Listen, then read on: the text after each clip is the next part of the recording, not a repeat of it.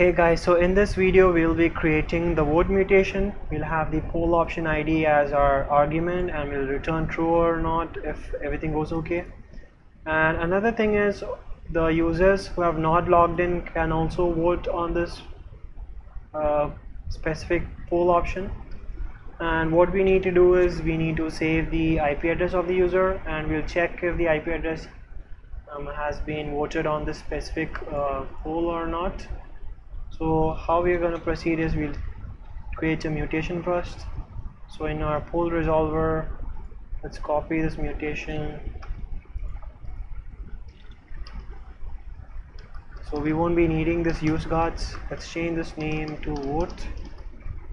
We won't be needing this user ID as well. So for the arguments, we'll have the poll option ID, and here we'll say poll option ID, and let's change this to a number. And for some reason, let's restart our TypeScript. It's been acting slow. I think this is the problem. Okay, let's stop our server first.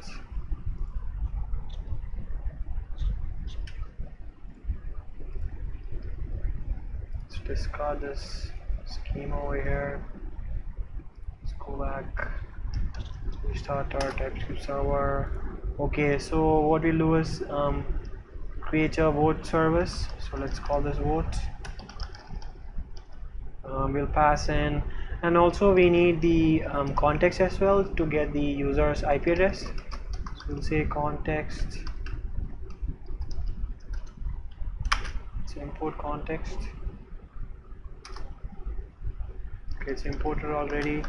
So context is coming from my context, the types, and so we'll pass in context. And another thing that we'll pass is the poll option ID. So let's create the service, the vote function in our service. So let's create the function over here, async vote.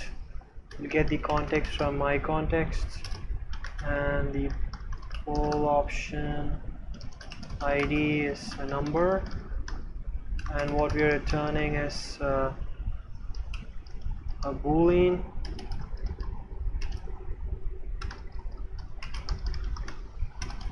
And let's first, what we'll do is let's try to update our vote. So let's do await this dot poll option repo dot update. So how we are going to update is through the ID. So we'll get the poll option ID, and the second one, what we are going to update is the votes. And another thing is we also need to get the previous votes as well. So what if the option has been voted already by somebody else? So for getting the previous votes, and we need to add another vote. So it should look like votes. We'll get the previous votes and we'll add one.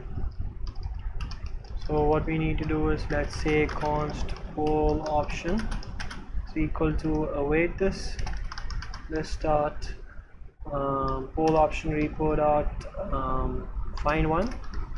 We find one where the ID is poll option ID. So now we'll get the votes from the poll option dot votes, and we'll add in another vote as well. So now the vote has been incremented. And for taking care of the user's IP address, what we have to do is we'll be having the same key, because if you take a look in our Redis database, let's take a look. Our PSQL database, not Redis. Voting app, select star from poll underscore option. For some reason this fish shell doesn't show me underscore. Okay,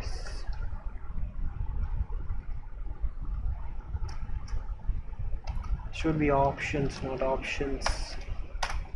Okay, now you can see we have the IDs and the poll ID. So what we need to do is if the user updates the votes on hello, and if they try to vote again for world, so we should not allow them to vote on this second poll option. So we need to somehow get the different IP address will be in same keys. So our keys will be the poll ID. So the poll ID 14 will have different IP address under it, and we need to check whether the value exists in the key or not. So to do this, I found this sadd. So what sadd does is we can have the same key and different values. So our values will be the IP address. So if we are adding a new value, it will return 1, and if you are adding the same value again, it will return 0, so it won't be added. So if you say s members my sets, only hello world will be there. So we'll use sadd in our Redis. So let's over here after this, I think it's after this, yes. So await redis.sadd. So Redis has been imported for us automatically. So we'll pass in the poll option dot poll ID, and we'll pass in the IP address. So to get the IP address, let's say const IP address is equal to, you can get it from the context.request.header, and the header is named x forwarded -4, and if it doesn't exist in this header, we'll get it from context.request.connection.remote address. So this remote address is for, I guess it's for getting the local host most probably, and this is for getting the IP address. Okay, so either way we need to check if the IP address exists in this IP or not. So if it does exist, what we have to do is we'll return false. So that's how we'll check if the IP address has voted on the specific poll ID. So we'll say if IP, after getting the IP, we'll say const has IP, let's call it has IP. We'll use, so for checking this IP address exists in this ID or not, it is a sysmember. So we'll say what sysmember does is, if we say sysmember, the key and the value will return 1, so that means the value exists. And if it says, if we pass in the value, another value 2, and if it doesn't exist, it will return 0.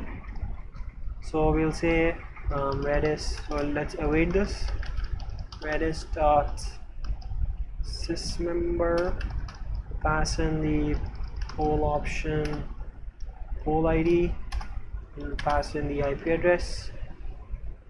Okay, so this error is coming because we have not made it into a string. Let's make this to a string. So we can do a string literal like this.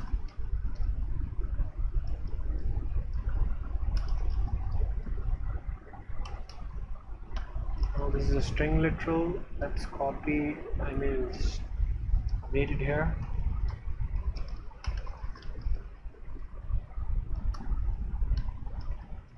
And how this is going to be saved in our Redis is the poll ID. So if we take a look in the poll ID, it's 14, 15, 16. So we won't really understand what's happening in our Redis database. So for that reason, we'll add in a prefix. So let's create a prefix. So in our constants, let's create a new prefix. Let's call this poll option ID.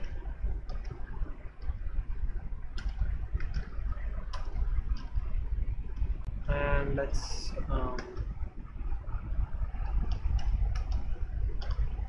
say poll option ID. So this is our prefix is going to be in our Redis database. So we'll add in the prefix over here. poll option ID.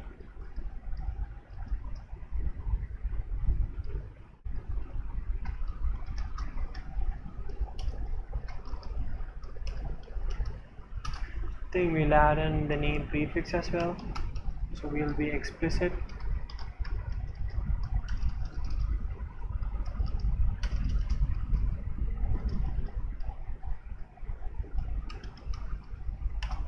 ID underscore prefix. Let's go back to constants, add in the name prefix.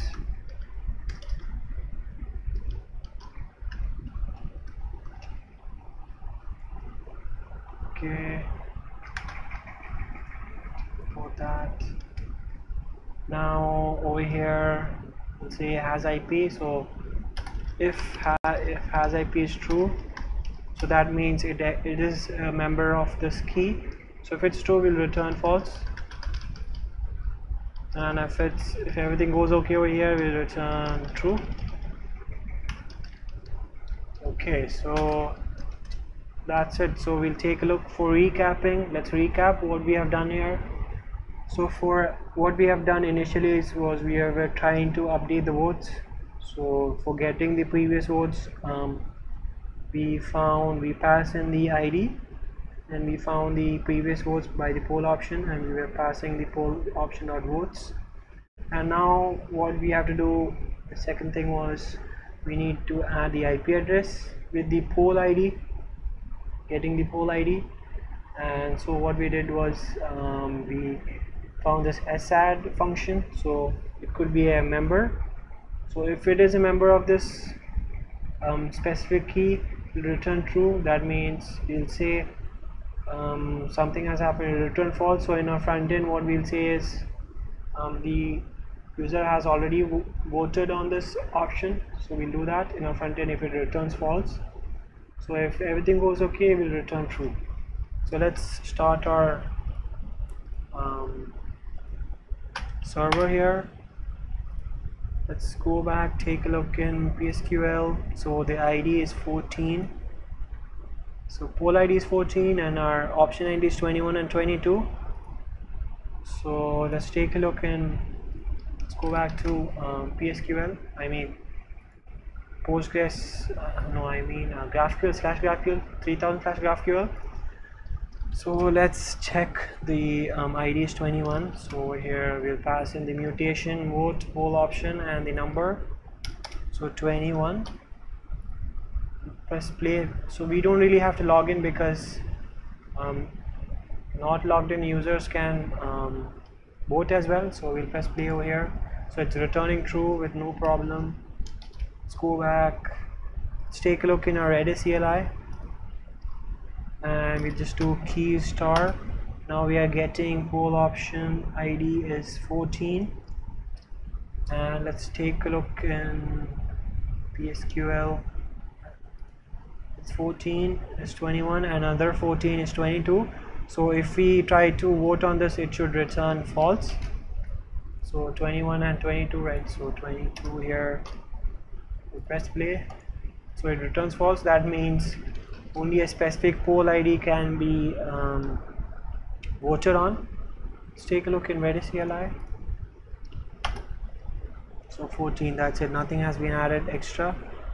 This was me trying to fix this before, some error has come up. So that is it guys, thank you guys for watching.